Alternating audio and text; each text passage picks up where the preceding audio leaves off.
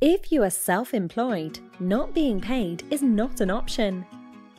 So let's see what options we have as a self-employed stuck in a situation like this.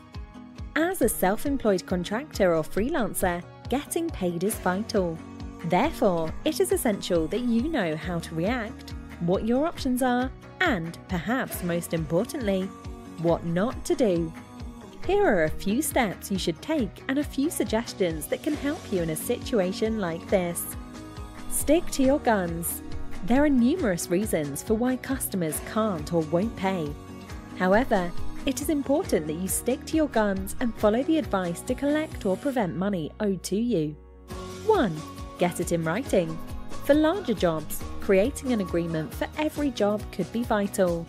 Although it may be time-consuming, but it could save you hours of stress, not to mention thousands of pounds.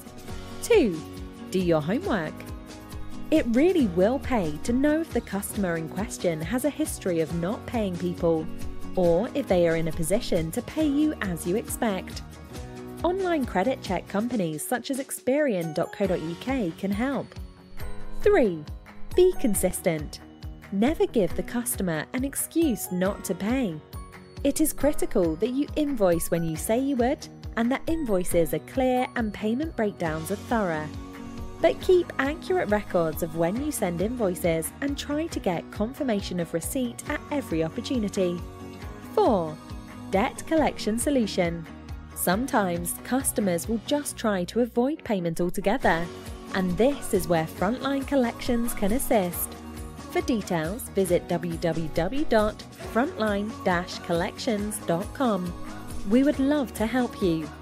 Frontline Collections are the UK's leading debt collection agency and have helped thousands of people just like you.